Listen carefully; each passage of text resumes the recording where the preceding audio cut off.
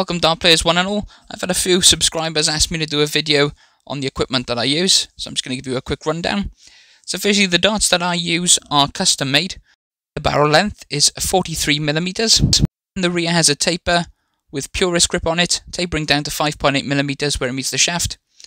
The rest of the barrel is parallel, it's 2.5's worth of smooth grip, 14mm of Adrian Lewis Gen 1, and the rest of the dart is smooth with this bull nose right at the front.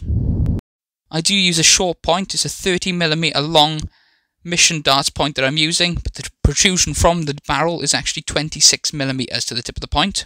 The shafts I'm also using are currently mission short, but if you compare this to a standard aluminium extra short that I have above it, it's even smaller than that.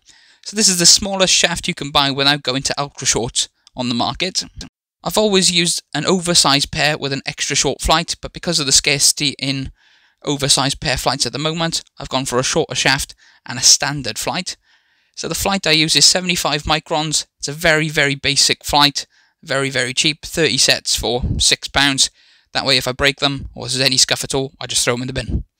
My case is quite unique. It's something I made. I bought a wooden box on eBay. It's a pencil box designed to be. Coloured it in with marker, engraved it using a stencil, and put a latch on there that I bought off eBay. I always like to push 3 darts into the top of any wooden case. I find it much easier when you're in a game than having to open up your case every 5 minutes. And I think it just looks good as well. Just my own preference. Inside the case again is coloured red with a marker.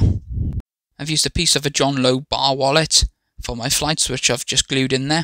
The material you can see in the background of it is actually black electrical tape I've used to insulate the box.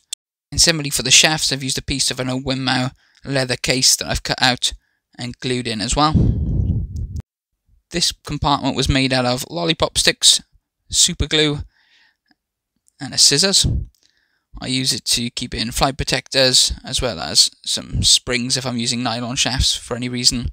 I also like to keep a small dart sharpener in there as well. This particular one again is made by Mission. Separator for the darts is actually from a Target to Goma case. Again, I can keep the darts fully assembled, which means I can carry more spare flights and I'm not having to mess around in between games pulling them apart. And again, I think it just looks really great. So that is my equipment covered. That's straight to the point. Please like and subscribe. Thank you for watching.